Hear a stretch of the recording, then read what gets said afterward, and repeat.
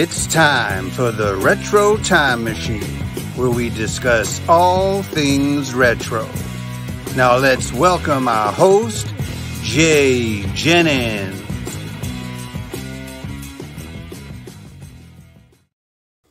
Hi everybody, and welcome to the Retro Time Machine. I'm your host, Jay Jennings, where we discuss all things retro. And today we have a special guest, and you recognize him from those Jack-in-the-Box commercials from the early 70s, the one and only Rodney Allen Rippy. Hi, Rodney. Hey, how are you, Jay? How's everything? Good, good. We're honored to have you. How you been doing?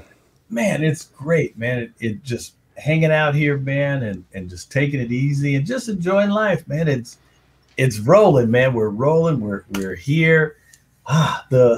We're gotten through the pandemic. Thank God we made it, and we're still pressing forward, man. We're pressing forward. Right. Are you ready to enter the Retro Time Machine? Hey, heck yeah. Hey, take us back, man. We're going way back to 1971. There you go. Is that far enough back for you? How you like that? Oh, man, that's so cool. There right? You go. That'll take you back. Well, listen, you were born in Long Beach in '68, right? Yes, sir. And I know your family moved out here, mm-hmm. and in '71, you had a life-changing moment when you happened to be watching The Little Rascals, and something happened. Mom came in, asked you a couple questions, and that kind of set you off to destiny. That was it. That's how it all got started. What happened that fateful day? You know, I was just a little kid living in beautiful Long Beach, California. I grew up on the west side of Long Beach, and I always will have my heart there in Long Beach. You know, that's where it all got started.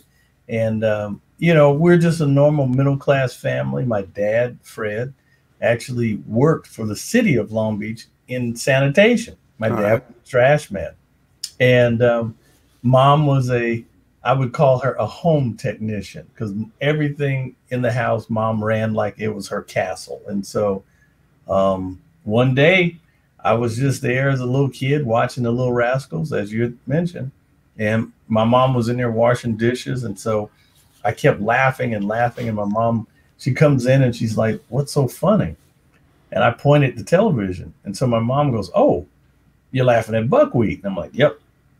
Who else would you be laughing at, right? Yeah, exactly. No. I'm watching the whole gang. I loved all the gang, you know.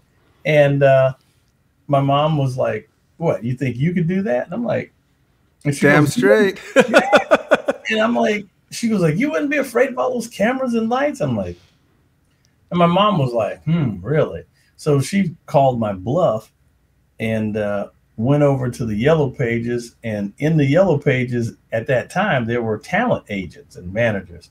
And so lo and behold, my mom starts thumbing through and making calls. And before you know it, she had my brother, Kenneth Wayne, my sister, Beverly Lee, and myself.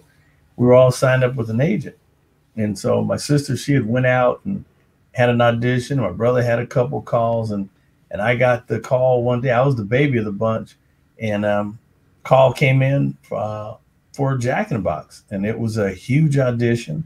The corporate, I mean, it was a big push. I mean, they wanted to change their image. They were in financial trouble. Get away from the clown head kind of thing, right? Well, no, I mean, it wasn't so much the clown head. That wasn't a problem. They were in financial straits, and they needed someone, anything to pull them out. So lo and behold, there was this huge casting, and I got called in on. There were like 100 kids called in, all nationalities, boy, girl, it didn't matter. They just needed. It's a long row right down the hallway on each side. Yeah, yeah, and they just needed a cute kid to pull them out, and I just happened to land a job. So did you get how soon before you got the call back, or did you have to do several? Believe it or not, I went in the very first audition. I did not have any formal acting classes or training. I was just 3.5 years old. And I went in for the audition, and the guy loved the audition so much, he just laughed. He just died laughing and sent me out of the room. And as I walked out, my mom could see this guy literally roll off the couch laughing. And my mom was like, "Oh my God, they laughed him out of here." And so my mom was concerned. So we get home, and my agent called in, and her name was Dorothy Day Otis. And Dorothy Day, she was the top child actor agent in I heard Hollywood. of them and Charles Stern. Oh yeah, there were some big players at Yeah. that time. And Dorothy called later that afternoon and said, "Hey, Rodney has a call back. Take him back. They're going to see him tomorrow, same time. And whatever he did, they love him. So take him back." My mom goes, "They laughed him out of the place." She goes, "No, apparently they were loving him. So take him back." So I go back the very next day. There were even more people there in the casting, in the room, actually. And it turns out I landed the Jack in the Box campaign that ran for 14 years. Now, did you know at the time, you thought it would be maybe a one and done, or did they tell you this is going to be for a few commercials? They didn't even know. The impact was so powerful. It was just that we did that first commercial, and it was so impactful that it went on. And then I guess the ad agency, it was a big New York ad agency that got involved. I believe it was Dole, Dane and Bernbach. They were one of the biggest, ad agencies out there. And, it turned out they started cranking these commercials. And then one of them, actually, I was actually singing a song. Right. It was called "Take Life a Little Easier." Yeah, we'll get to that in a few minutes. Yeah, man. But before that, you had glasses made of onion rings. Exactly. That was one of my commercials. See, let me tell you what happened. That commercial, they had a table full of every food that Jack in the Box They made. did. It's a huge table. And the funny thing was, they just let me graze, and they were rolling the camera and just letting me graze and eating and sampling all these things. And that was one of the shots that I did that apparently they liked.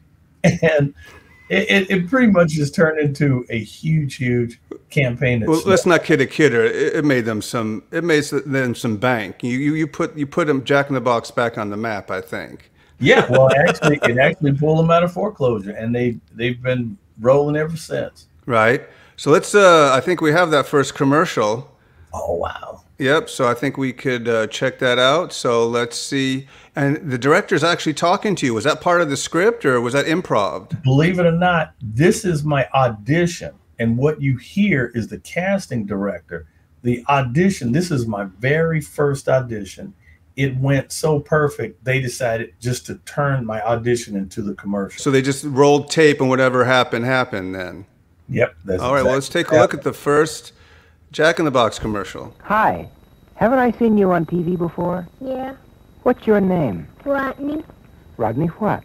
Rodney Allen Rippy. What's that in front of you? The Jumbo Jack A jumbo jack. from Jack in the Box. Did you ever get a bite out of it? And too big to eat. You think you'll be able to get a bite now? Give it a try, Rodney. Tell us how you like it. I got. I got Exactly. Wow. And the rest is history, basically. That's it, man. That's how it all got started. And so after that, how soon did they call you back to do more commercials for Jack in the Box? It started, I guess, it pretty much started within a matter of a month. Once that commercial started running, they figured that they had lightning in a bottle. And so the next thing, we just continued to crank commercials. And I have to say, I went on and did, a whole series of commercials for Jack in the Box. And we even had a contest to be in a commercial, of sweepstakes at Jack in the Box. And the really neat thing is there was just so many fun things. It was traveling, it was red carpets, it was cutting of ribbons. Actually, Jack in the Box actually sponsored the cutting of the ribbon at SeaWorld down in San Diego. So I'm down there, and they had this Volkswagen with all of these Jack in the Box logos all over this yellow Volkswagen, and it was neat. And so the Academy of Television Arts and Science gave me an award, which I have over here on my shelf, for having one of the greatest commercials in the past 50 years. Oh, no doubt. No doubt. It's iconic. You can even say you were the face of Jack in the Box. I mean, they went as you went. I mean, as those commercials came on, families would gather up in the station wagon and wherever, and let's head on to Jack in the Box because, you know, you were a cute, super cute kid. It touched something with. Did it play in more than the United States? Did it play overseas or only over here? It played, believe it or not, coast to coast. It was really funny. Jack in the Box didn't have locations in some cities, and I've ran into people all my life, and they go, "Your commercial ran in my city, but there were no Jack in the Boxes." I was like, "Wow!" I was like, "Really?" They go, "We used to always try to figure out where is this Jack in the Box place." So, needless to say, Jack in the Box and of course the ad agency people, they were very, very sharp. And they decided, what the heck, you know, they had something and they rode the wheels off of it. So it was great. And there you are taking another big bite. Of course. And being a little kid, you know, when they gave me the green light to take a bite, and really, actually, if you go back to that clip, right, when he asked me to tell him, "How do you like it?" I remember my mom in the lobby saying, "Rodney, whatever you do, don't talk with your mouth full." So even when the guy asked me, "Well, hey, how you like it?" I said, "Can't talk, my mouth's full." And that's just what cracked him up.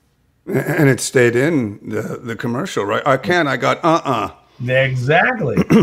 That's it. Love that. Now, from that, whose idea was it to just not have a cute little kid say, "I love Jack in the Box burgers and onion rings"? Whose idea was it to have you record a single for the commercial? Actually, they came up with this jingle for the commercial, and they had a song called "Take Life a Little Easier," which it was actually a Jack in the Box commercial, which I will sing. "You can grab a bite without going far. Pack up the kids and crank up the car. Come as you like, come as you are, to Jack in the Box. No need to fuss, just leave it to Jack to whip up a lunch or in between snack. Dinner for 6, they got the knack at Jack in the Box." There you go. And they had this huge chorus thing, and it was incredible. And they had a huge orchestra put this crazy jingle together. And guess what? Back to the album. Okay, let's see it. Thus, it came out, the "Take Life a Little Easier" on Bell Records. Here you go, people. Oh, Bell Records on, there you go. Bell Records from back in the day. And that was my album. And this was a wonderful gift. As you can see, it is still in plastic, literally in plastic. And one of my dear fans sent this to me. And wow. And I said, I had one, but she goes, "Do you have one still in plastic?" I go, "No." And so she goes, "I'm going to get it for you." And I was like, "Oh, awesome." Thank you. Bell did a lot of, they did some Wonderama albums too with Bob McAllister. They handled a lot of, I guess, kid show that went to an LP. They would take the song sung on a kid show, right, and they would do that. But for trivia here, so first you had the single, then they made the LP of it, and then which was released in '74, and then of course, which you've mentioned a few times on previous interviews, at age 5, I think you have the Guinness Book of World Records, I guess, of the youngest, I guess, singer to chart on the Billboard magazine there. Happened. I mean, the song actually charted, and people sang, you know, they sang the song. It kind of touched them. And there's an episode on YouTube. If you go to Sonny and Cher and you type in Sonny and Cher, "Take Life a Little Easier," they actually sang my song on their show. Right after, and the beat goes on, they sang "Take Life a Little Easier." Yeah, basically. exactly. And, you know, so think about that. You're going through the charts, or you're checking the daily trades. You see the Jackson 5, you see Elton John, and there's Rodney Allen Rippy. Can't beat that. Can't beat that. That is awesome. Now, speaking of that, obviously, it doesn't matter when the time is or the decade. When you start off doing something, it usually leads to other things. And so after the Jack in the Box commercials, you became Mr. Television. There wasn't a talk show from The Tonight Show, Merv Griffin, Dinah Shore, Mike Douglas.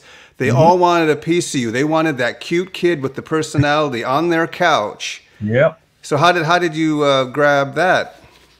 A lot of traveling. Me and my mom actually did a lot of traveling, and from coast to coast. And believe it or not, it was just a blessing, you know, just to meet these iconic people. There were so many. I mean, the shows at the time: Mike Douglas, Dinah Shore, Merv Griffin, Johnny Carson. I mean, how did Merv go? Ooh, Rodney. It was great. We had so much fun, you know. And actually, the television shows, the series that were on at the time: $6 Million Man, Police Story, Dr. Welby, MD, The Odd Couple. I don't think there wasn't a show that you were not, weren't you? I have. You were on Police Story. This is for you, man. Wow. There you go. Of course, The Odd Couple. Mm-hmm. And that's where you played yourself. I certainly did. Actually, I actually owned their building.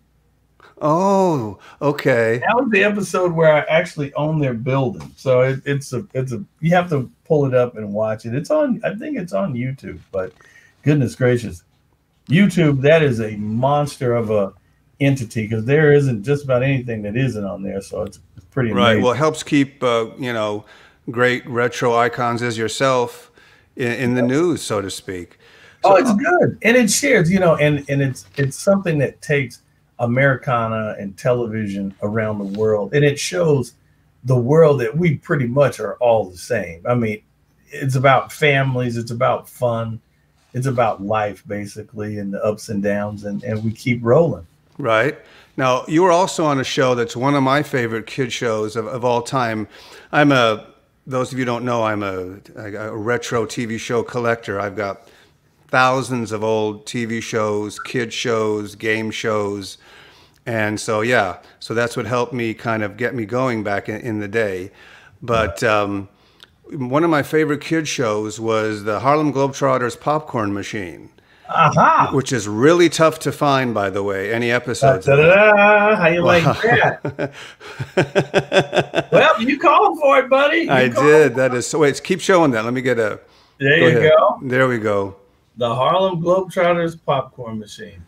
Now, I think I have an episode because I found one on 16 millimeter off one of the auction sites, and so I transferred it to digital. Wow. And it's in black and white, but I'll take it any way I can get it. Hey. And it seems like you had fun, especially with good old Meadowlark Lemon. Meadowlark was, all the guys were great, from Meadowlark to Tex to Geese and all the other guys. That was a Saturday morning special that ran for a number of years. And it was just great, being a little kid and connecting with all the other little kids. Yep, that's the shot. And you know what? I still have my uniform to this day. Actually, it's put away, but I want to put that thing in a shadow box. And definitely. I just recently hooked up with the president and CEO of the Harlem Globetrotters, and so they're still on the educational side. And so I work in, youth mentoring and things like that, and also we're doing a huge push in STEM education, and so we're looking to connect up with the Harlem Globetrotters and kind of share the platform, because we've got a lot going on. We're doing some cool stuff with NASA and kids, and so it's really cool. Yeah, and you not only were just a once-in-a-time guest, you were a co-star of the show. Yeah, well, that was basically my show. It was actually me and the Harlem Globetrotters, and I was the brains of the bunch. Getting into hijinks and trouble. Yep, but I always told the guys how to get out of trouble. I'm like, hey, you shouldn't do that. Always tell the truth. And they're like, oh, yeah. Okay, and it was that type of thing. But one guy who didn't listen, of course, was Avery Schreiber. Right. That's right. They call him Mr. Evil. That's Something right. like that, right? Yeah. Everybody remembers him from the guy who goes crunch from the Doritos commercials. Exactly. And what a great guy. What a personality, you know. He was a part of a comedy team with Jack Burns and Schreiber back in the 70s. Yep. And you know what? And they actually have a theater. It was over in the NoHo district, over in like North Hollywood, and they had the Avery Schreiber Theater. It was like a little theater house. Yeah. And then I'll show you one of my favorite guests on the show. Okay. I'm sure you can remember this shot right here. Oh, drum roll. Wow. Yes. Of You course. and Wilt the Stilt. Me and Wilt. Yeah, man. And that's pretty awesome. I mean, I remember meeting Wilt, and I was like, wow, I thought he was a giant. Literally. I just thought because I came up to his kneecap, literally. Not his ankles? Yeah. And I was like, He just kept going and going. yeah, this big guy. I was like, wow. You know. But I heard he was a nice guy, though. Oh, yeah. Yeah. I mean, there's a few people in the industry that forget, you know, what happened and how they got there. But for the most part, many people that I've met in the entertainment industry, from, of course, you know, the great Mel Brooks from Blazing Saddles. We were going to get to that next, yeah. Oh boy, I'm all over the place, but you know, it's great people. You know, you're talking about, goodness gracious, Sammy Davis Jr. and so many other people. I mean, it's just, it opens doors. Jack in the Box opens doors, as well as your own personality. Yeah. I mean, what wasn't to love? I mean, you've seen the footage. I mean, cute as a button. So let's move on. In 74, I think you did, was that your first film when you did Blazing Saddles? You played a young Cleavon Little. Yes, yeah. You know, we were just talking about Blazing Saddles, and of course, yes, that was, I think, see, boy, I'm going to tell you. What do you got? I like that. Oh, there okay. you go. Good old Blazing Saddles. And so, you know, God bless Mel. Boy, he just had a birthday recently. And he's doing great. And that I played, you know, the young Cleavon Little, and I've always had hoped that Mel would do another Blazing Saddles 2, because I would play Cleavon Little. I would crawl over broken glass to play that role. Well, the Revenge of the Sheriff. Yeah, and a lot of people go, oh, they could never make that. I'm like, come on, people, it's comedy. Right. Because Mel picked on everybody. I don't think anybody was safe in Blazing Saddles. So I think, why would anybody stifle that? Now, I think that it's a wonderful thing what he did. He broke barriers with that film, and I'm glad to have been a part of it. Oh, it was awesome. So let's have another look back at another Jack in the Box commercial, if you don't mind. Go for it. And we'll watch it together. And here is Rodney Allen Rippy in yet another famous commercial that we know and love. Hi, I'm Rodney Allen Rippy. There's a lot of things you can eat at Jack in the Box. That's the table. This is a Jack steak sandwich, and these are pretty delicious too. And this is a taco. This is an onion ring. There might be 10,000 things at Jack in the Box. Pack up the kids, crank up the car to Jack in the Box. Come as you like, come as you are to Jack in the Box. You know, there was no one on TV, I think at the time. We had Mason Reese. Remember Mason, of course? Yeah, me and Mason. He kind of was like the antithesis to you, like he said the word smorgasbord. I think that was his big claim to fame back in the day. Yeah. But I mean, I don't think he was as big as you were, but there was only about two of you who are really, I think, touched, you know, the lives of us when we were watching a commercial. Oh, and Mikey, of course, the kid who eats the cereal.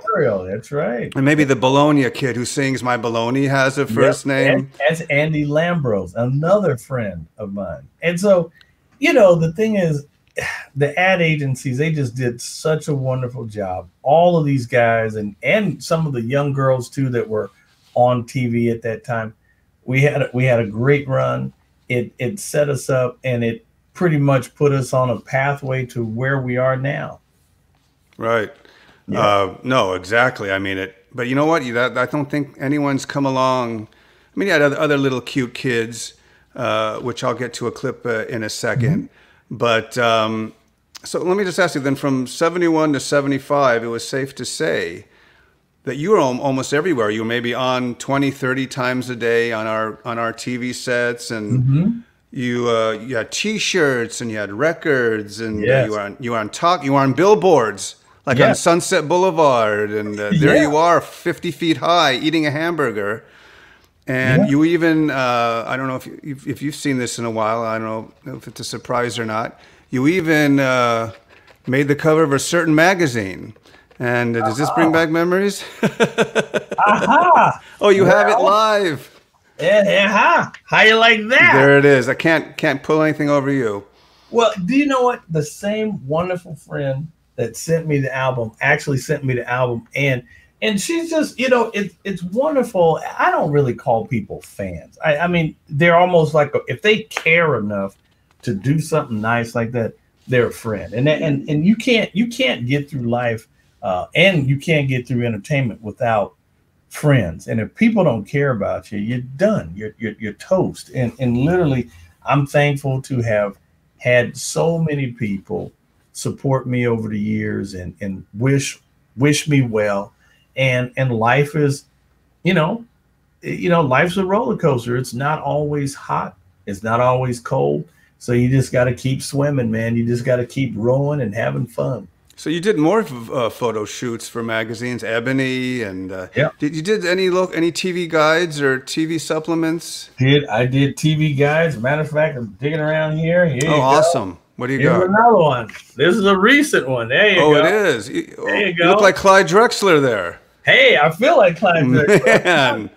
But yeah, this was Hollywood Weekly magazine here, a local publication here in Southern California, and they're all over the world actually, because they have different, you know, distribution. So, but had a wonderful interview in that. That was like a year or so ago. But wow, I'm just excited because where things have been going and where things are headed now, and just friends and relationships, and the phone is ringing, and you know, life is good. Life is good. Oh, I'm so happy. Let me ask you, was there a time, I mean, maybe you were just a kid and didn't realize it. I mean, you were a smart kid, obviously, but when you made it, your name was in the lexicon of history, you know, so much, in fact. And if you're going to pull this one up, see, I usually just show the photo and then you show the real McCoy. Do you know where I'm going with this? I don't know what you got. It might be here. I don't know. You know you've made it when they make a doll of you. Aha! You got the damn doll. I sure do. Man. How you like that, brother? How do you like me now? How you like that? Make life, take life. That's right. And this was a wonderful project by the incredible Mattel toy. And just to give you a little history for your viewers out there. Okay. This was a very serious thing, because back in the day, there was a group that kind of got a little steamed at the toy industry, because they looked around and they did not see any African-American dolls on the shelves. And so there was a little controversy, shall we say. And they said, well, you know, what's going on? And so they took it to Mattel, who, of course, is the biggest global toy brand in the world, probably still to this day. And a group got together, and there was a little bit of tension, and Mattel said, okay, if there are any toy makers that are of diverse descent, bring it on. We want to see. And there was a group called Shadana Toys, and they presented. I'm sure there were other people who presented, but Shadana Toys got picked up by Mattel Toy to produce lines of dolls of ethnic descent. And my doll got selected because I was doing hot things at the time, and with Jack in a Box, and I had my little sneakers on. And so it turns out they made the Rodney Allen Rippy doll. They made the Flip Wilson doll. They made the J.J. Jimmy Walker doll. So there were several other dolls that were made, and they're quite collectible, if I may. Did it sell very well? I assume it would have. It sold like hotcakes. I remember oh my goodness, May Company on Wilshire Boulevard. I know it well, on Wilshire, So, yeah. And parents and kids. And Did you make an appearance like with? Of course. I haven't even mentioned you did store appearances. Store appearances, and you know what? I love Mattel because what they did then was remarkable, and I would love. Matter of fact, I recently reached out, and I actually bumped into the CEO recently at an event, and I said I actually want to create a retro line of my little doll. So I'm looking into that. It has a string that you would pull, and it has a voice box in there, and it literally had my voice. Different sayings that you would say, right? Exactly.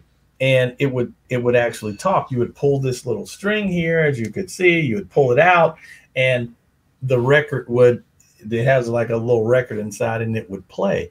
But I think it could be a new release because parents are coming towards me. I mean, I get emails and they say, "Where can I get a doll for my kid?" I'm like, "Why don't you release it?" I'm thinking, wow, that's a good little idea. So retro doll, of course. Retro doll. So these are some of the cool things coming.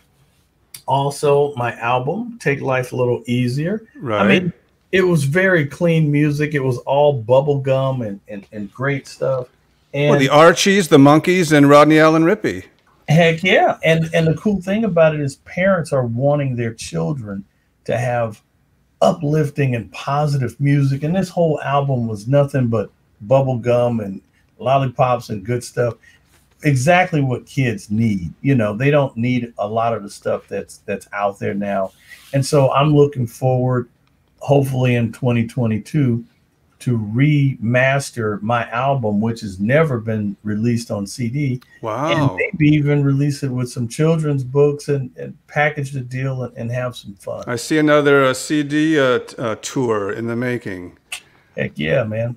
Or you could sing along with it with your younger self. Hey, well, I'm still very much a Lone Ranger. I have not gotten married. I don't have any little Rodneys yet. But well, you have the doll. Geez. Yeah, I do. I have the doll, but I do have a second doll, and she's back east.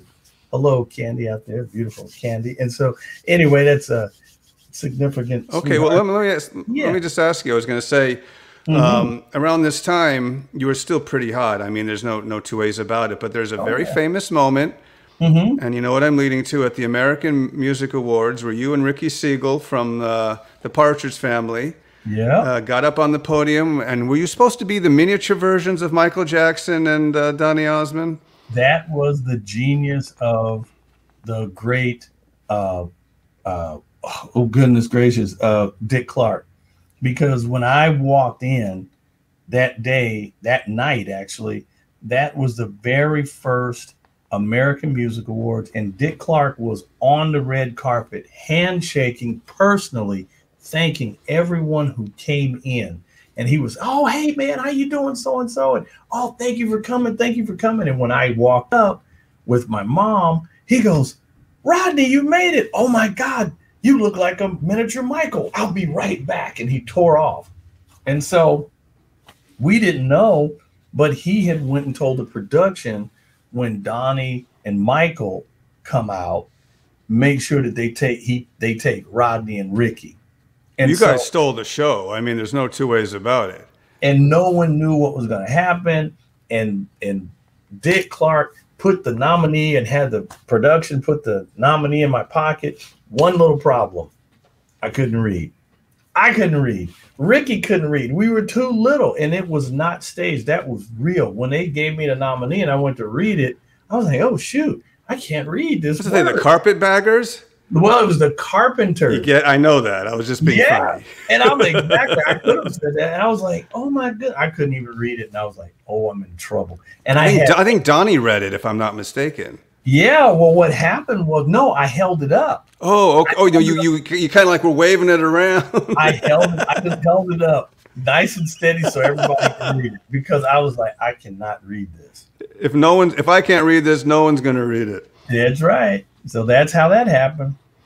So, as I said, it's still to this day, I think, talked about. It's just, you just don't see stuff like that on award shows, spontaneous, genius. I mean, of course, Dick Clark thought of that.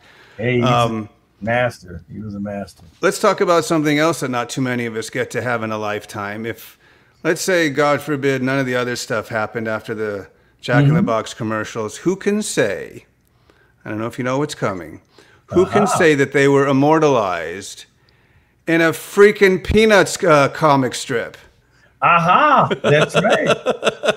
I mean, are you kidding me? Yeah, I mean, true. That's true stuff there. I had a dear friend of mine. I used to work with him at ABC Studios here in Los Angeles. And he, believe it or not, is all the way over in Thailand.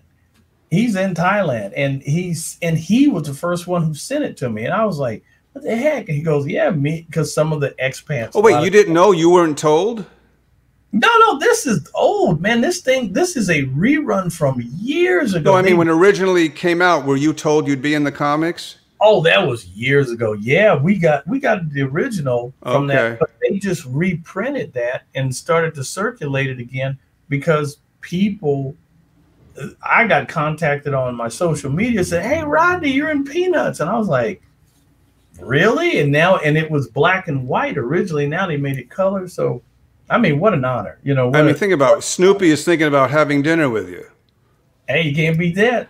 I mean, out of anybody to mention, not Hugh Hefner, not the president, but Rodney Allen Rippy. You know why? I think Snoopy wants a couple tacos, maybe. Yeah, he wants a burger. Hey, I've never met a pooch that does not like a burger. So right. So that's classic as well. Also, you talked about it briefly earlier, and if you can just mention it again, you had a little relationship with the great Sammy Davis Jr. You did a tap dance together. Was that for a variety show? It was. We were on. Gosh, now my gray matter is catching me, but I forgot exactly what show that was. It was one of the big, Tony Orlando, Captain and Tennille. Oh my goodness, Sonny and Cher. And there we were together doing a dance number, and so it was really awesome. Was it like a Mr. Bojangles kind of thing? Off? He was tap dancing, and so they had actually bought these little bitty shoes and with taps, and it was crazy. They took me through this whole little tap dance and doing this little soft shoe deal, and we got through it together. And I've heard you say in earlier interviews he was a great man. He wasn't feeling too well, but he was still a trooper, and still went on and did his did the routine with you. And he was so taken by you. I think you mentioned that you wanted to write him a kind of a thank you note. Yeah. And you didn't think much of it. I'll just send it to him, and that'll be that. But what did you get back?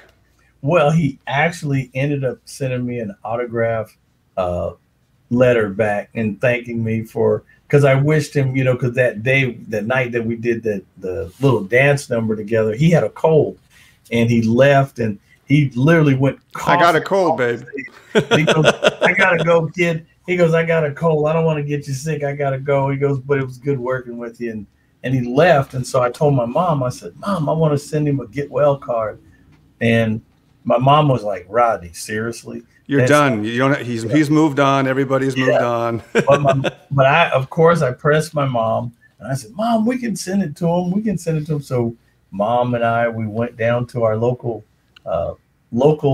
drugstore, went down to Thrifty's in Long Beach, which is still in downtown Long Beach. Did you get a nickel ice cream at the same time? Heck yeah. We always got the ice cream, of course. And we got a little get well card, and I signed it with my little chicken scratch and gave it to my mom, and my mom sent it off to my agent, of course, Dorothy Deotis, and Dorothy took care of business, and she got it to Sammy, and a few weeks went by, and believe it or not, I got a signed letter back, him thanking me for the get well card. Well, let me ask you, before we move on about Sammy, he did a famous song called The Candyman. Yes, sir. Which you then recorded. Yes, sir. Candyman is on the album. It is on the back. Where is Candyman? There it is, folks. You see it. the Candyman. Right. Now, how did that prompt, how was that added to the album? I mean, whose idea was that for you to sing a Sammy song?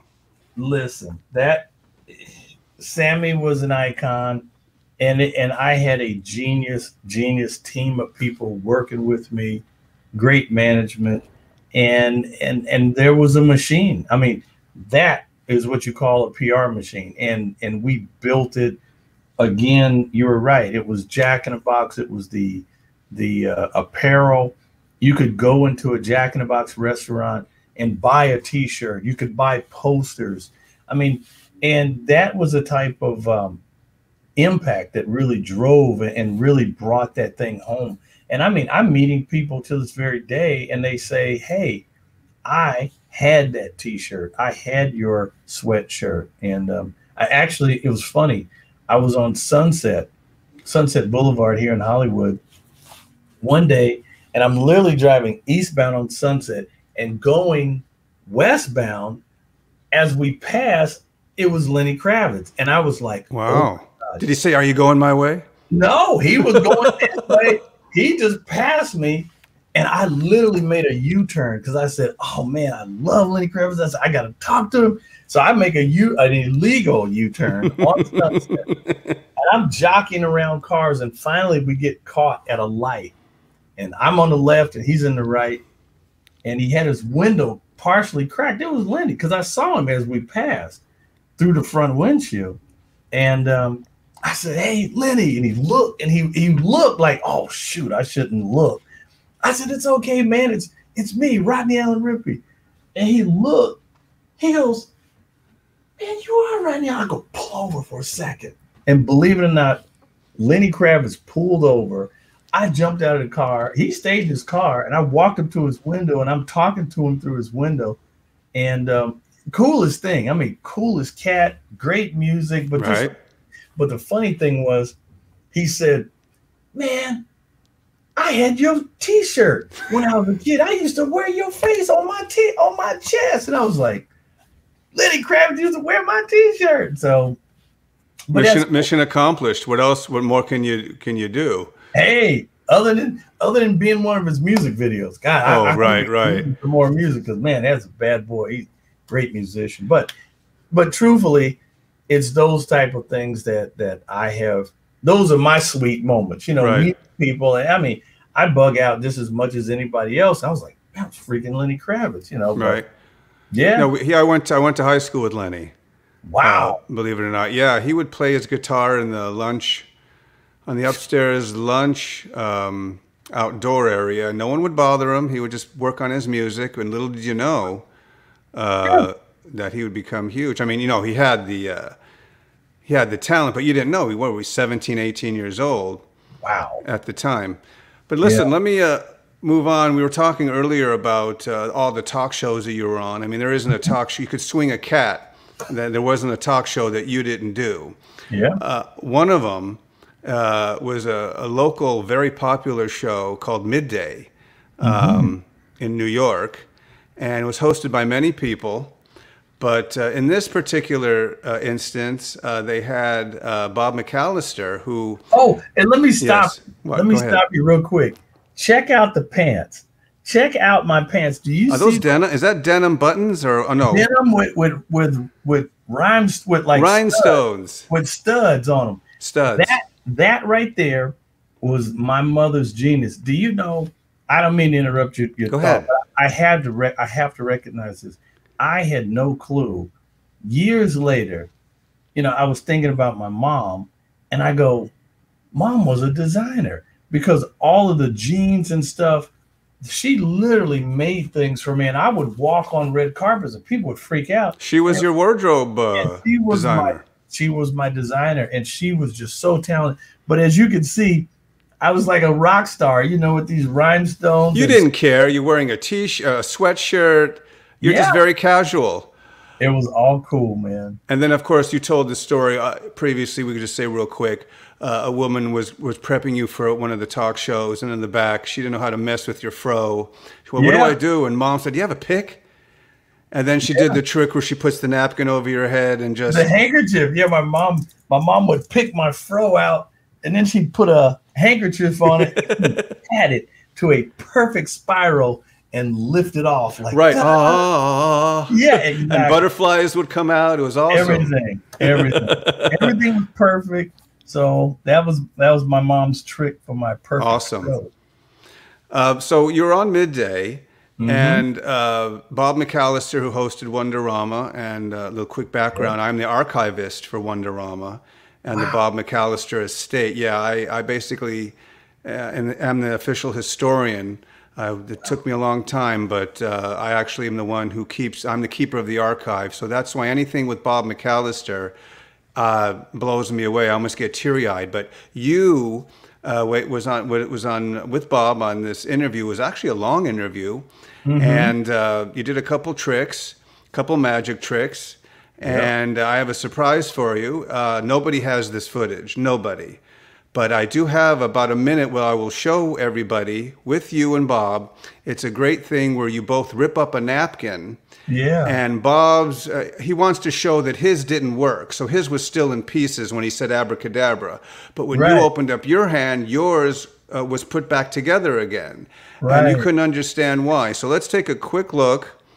If I get this clip set up, it's on Midday in New York. Yep. And Bob McAllister is going to show you a magic trick, and you're like, do it again. So let's take a quick look. Wow. Mr. McAllister is the star of a television show called Wonderama. I know. I've seen it before. Oh, you have? Yeah. Then you know that he's a magician, right? Okay, let me see it. Oh, do you like magic? Yeah. The hand's quicker than the eye. Did you know that? Yeah. That's why there's so many black eyes, I guess. Huh? Oh, he's going to give me one after that one. I don't blame. Right, tell you what. Would you take this napkin? Yeah. And I'll take a napkin. Wow. Okay. And what I want you to do is tear it in half. Can you tear it in half? Like this. And I'll tear it in half again. All right. And how many pieces do we have? 1, 2, Okay. 3, Yeah, one more time. One more time. 4, 5, 6. Oh, that's enough. 8. All right, roll it in the ball now. Can you roll it in the ball? Get it in a tight ball. You dropped a piece. Here, let me have this and just get it in a tight ball. Yeah, Hold it in a tight ball. Squeeze it as tight as you can. Now here's the magic part. Blow on this. All right. You say abracadabra. Watch. You see, abracadabra. Didn't work very. Would you do it? Oh, open yours up a minute. Just open yours up. You see Abracadabra. Right. Open it. How did it get put together? Maybe you better show me how to do the trick. I give up. Did you enjoy that? Wow. Boy, I hadn't seen that in years. Yeah, what was fantastic about that, and Bob was great with kids. He hosted Wonderama for 10 years. Before that, he hosted other kid shows in Virginia and Baltimore for 10 years. So he'd been hosting kid shows for his whole life. He was a puppeteer, a magician. But that's for a whole other show. But anyway, I don't know if you realized it. What he did was he took your crumpled 10 pieces. You didn't see it when you weren't looking, and kind of like dumped it over the couch. And he put in the fresh one in your hand. You know, it's obviously the hand is quicker than the eye. You know, what the left hand is doing, you don't see the right hand. So later in the clip, you actually say, "Do it again." Like, no, once is enough. But you did say on the show you knew of the show. Did you watch it as a kid? I did. I remember watching. You know, growing up, we watched all of those great shows and everything from Sesame Street and all those things.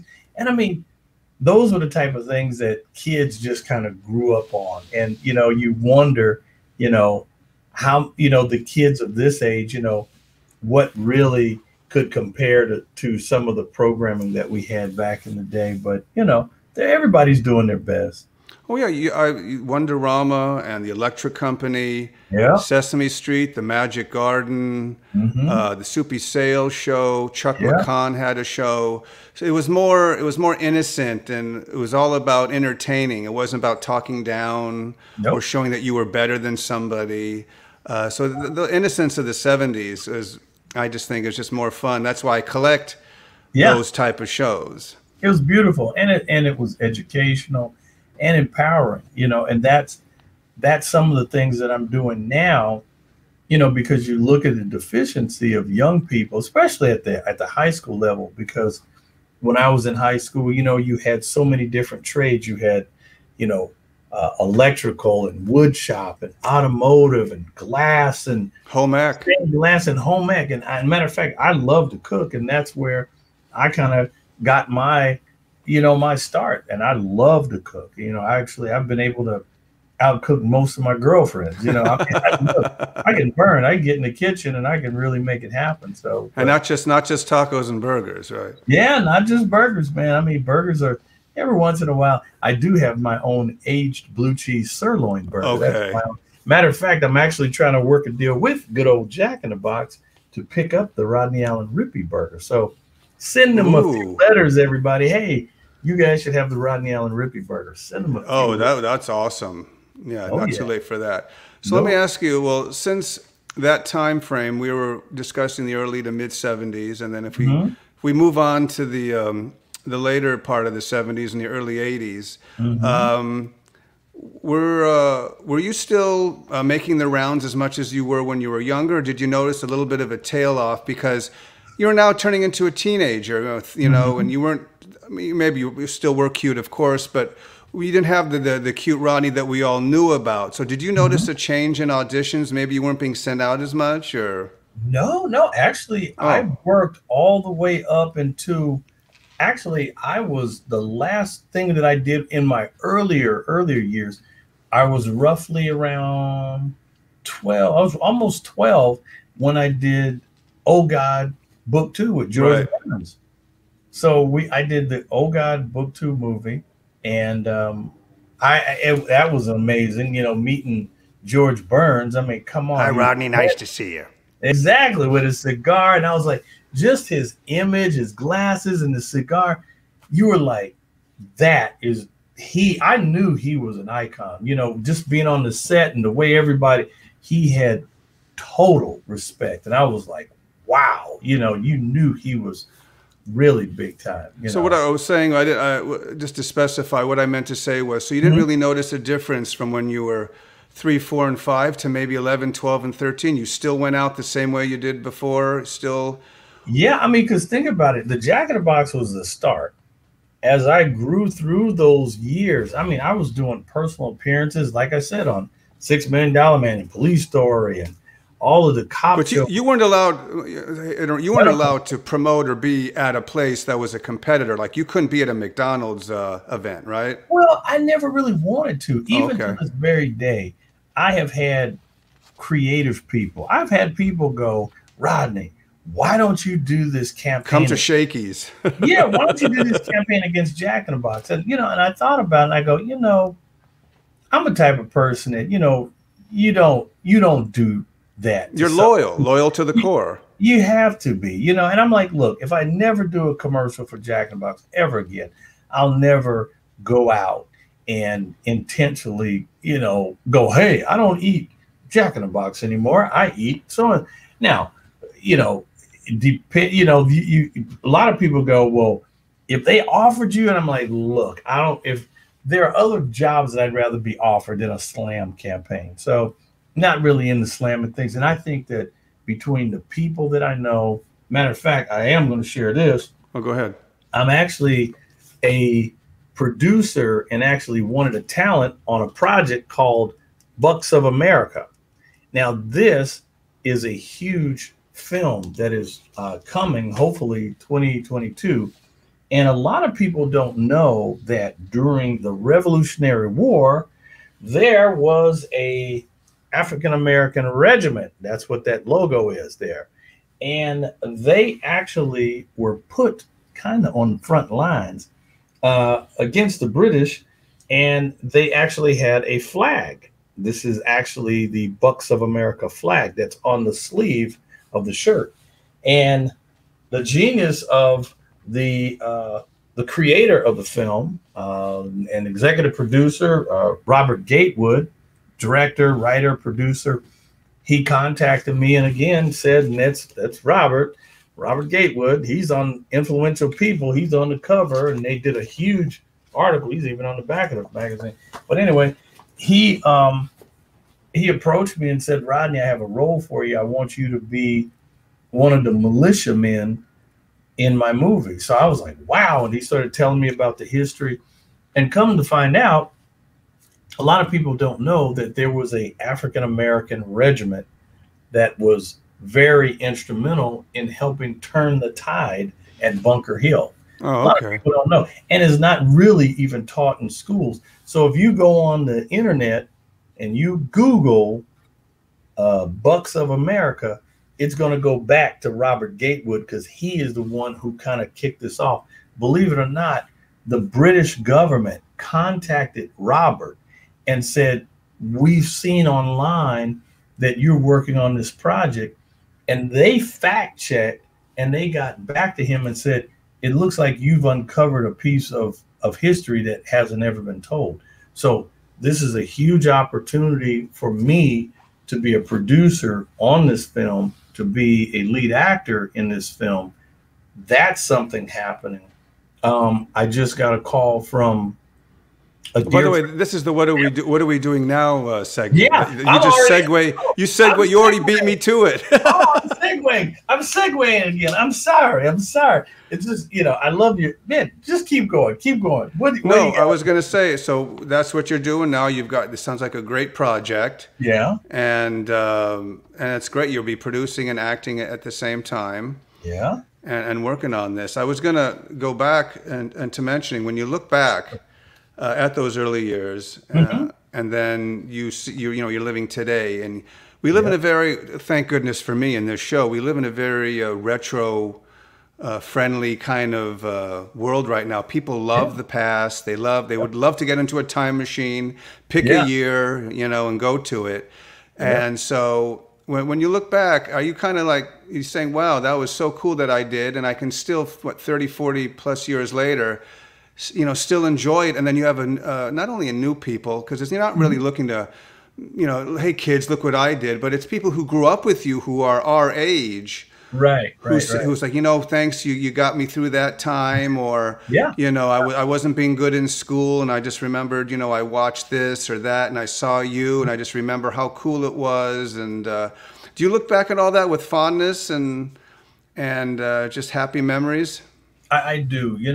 There's never been a time where I looked at my career and said, "Oh, I wish I hadn't have done that." Or it was beautiful from the very first audition, which was Jack in the Box. It's very beautiful to this very day. Like interviews like this, being on your show, my career has never stopped. Thank God that there are things happening right now. I mean, literally as we speak, that are projecting and moving my career forward in the relationships and the connections and things that I'm doing. I'm completely cool with it. And it was never about, oh, I want to be in front of the cameras. Oh, I need the spotlight to keep me alive. It's never been any of that. I told people, I'm like, I'm comfortable. I'm a shooter. I edit video. I produce. I'm constantly in creative mode. So, I mean, I have projects of my own that are in development. And a lot of times I meet people and they start talking to me and they're like, whoa, I need to sign an NDA. I'm like, look, I don't want your projects. I got enough projects. I said, I'll help you. I'll do whatever I can to assist you or point you in the right direction or see if I got any connections to help you. But I'm looking forward to that next big step, and it's already starting to happen. And it all started with a Jack in the Box commercial. Hey, that's it. That's where it all got started. So awesome. Yeah. Listen, Rodney, I just can't thank you enough. Yeah. For joining us and just explaining what it was like being a child star, a retro icon. Oh, and what else you got? I do want to tell you before we out. Okay. I'm now the studio unit manager at 2526 Studios here in Burbank, and we are a production house for digital media production, television, feature film. I'm also co-executive producer of the Country Soul Music Awards that's coming up next year.